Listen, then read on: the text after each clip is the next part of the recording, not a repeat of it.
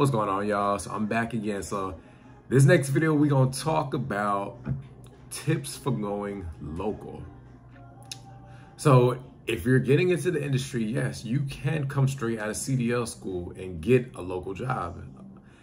Now, I want you to keep in mind though, if you're coming straight out of school, I hope you know what you're about to get yourself into, And this is why a lot of companies, they require that over-the-road experience or just trucking experience before you go local, because local is a whole different world compared to OTR. Now, before somebody says, oh, you still hit tight docks OTR, you do. I did OTR, so I know. But local, you're gonna be in the city all day, or you could be in the country too, but you could be in the city all day. So let's take a major city. Let's use Chicago. So if you're fresh out of CDL school, are you gonna be able to blindside off the street in Chicago down a back alley? Are you gonna know if you have to set up for a tight dock? Are you gonna know to go against traffic, to go like this to set up? Are you gonna know to do a button hook? Are you gonna know some of these things? So before you go local, I say this, make sure you're good at backing. Now, I'm not saying you have to be the world's greatest backer, because there's gonna be times when you go local where you're just gonna hit some docks that you can't hit, So what do you do in that situation, Some places you're gonna have no choice but to get it in. I don't know what to tell you. Now, some places you might have to unload from the street. You might have to literally be in the road. Some of them, you might have to just stay in the median and a forklift will unload you from there. I would say too, before you go local, you need to have patience for them four-wheelers. If you don't take nothing from this video, make sure you can back and make sure you have patience with those four-wheelers, because those four-wheelers, oh my God, they're gonna get under your skin. I can promise you that. You're gonna have the four-wheeler that's parked in the loading zone. You're gonna have the four-wheeler that is in your path from backing. You're gonna have that time when you have to go inside and try to track down the soccer mom that left her van in the way.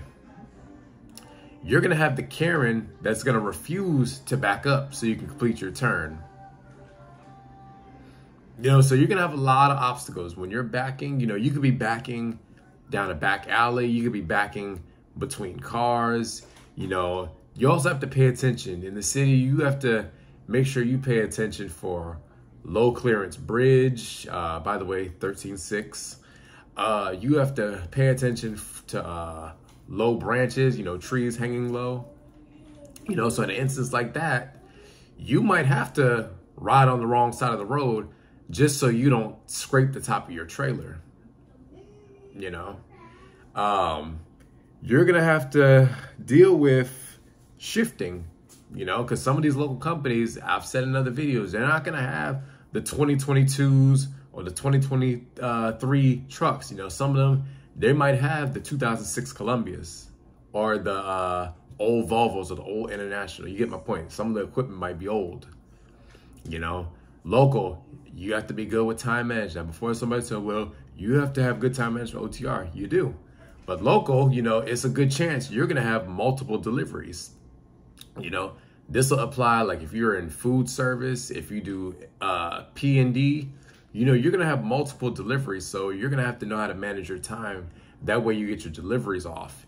You're gonna have to know what time this particular shipper goes to lunch or what time this consignee goes to lunch.